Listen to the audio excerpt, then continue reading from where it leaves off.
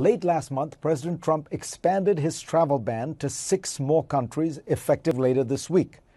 The new countries include Kyrgyzstan, Myanmar, and 4 African nations. One of those is the continent's largest economy and its most populous country, Nigeria. Officials justify the ban on the basis of national security concerns. As the Washington Post reported, they say that each country has gaps in its security protocols surrounding travel that expose the United States to terror threats. But that argument doesn't really make sense. As the Cato Institute found, no one born in Nigeria, Myanmar, Tanzania, or Eritrea, 4 of the countries, have been responsible for a single terror-related death on American soil between 1975 and 2017. And if the administration were really worried about lax security, it would ban all visas from these countries. But it's only targeting permanent immigrant visas, leaving temporary visas from those countries untouched, which suggests that something else is going on here. Last year, when Trump unveiled a new immigration plan, White House aides told the Washington Post that Trump wanted high-skilled, well-educated, English-speaking immigrants who could assimilate easily and give back to the country. That's an understandable wish list for any world leader.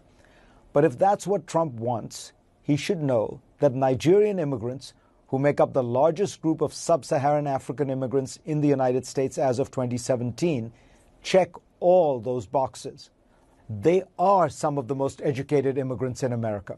According to the Migration Policy Institute, 59% of Nigerian immigrants aged 25 or older in the U.S. hold at least a bachelor's degree. That is nearly double the proportion for Americans born in the U.S.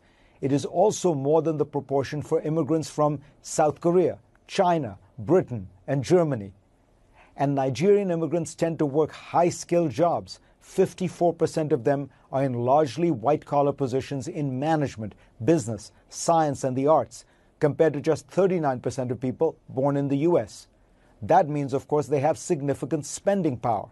According to a new report by the New American Economy Research Fund, in 2018, Nigerian immigrants in the United States made more than $14 billion and paid more than $4 billion in taxes. And the Nigerian diaspora around the world sent back almost $24 billion in remittances in 2018, contributing to a Nigerian economy that is more dynamic than many people, including maybe Trump himself, realize. Nigeria was once thought to be just an oil economy, but today services account for more than 50% of its GDP. Technology is now 10%, according to the Center for Global Development. A growing middle class is increasingly educated and aspirational. Nigeria is America's second largest African trading partner, and the U.S. wants to double existing trade and investment in Africa. As the former ambassador to Nigeria, John Campbell, notes, that goal, taken alongside the ban, amounts to, quote, policy incoherence, unquote. In terms of politics, however, it has an obvious dark logic. Trump has often made it plain he doesn't like immigrants from poor countries filled with brown and black people. As the New York Times reported in 2017, he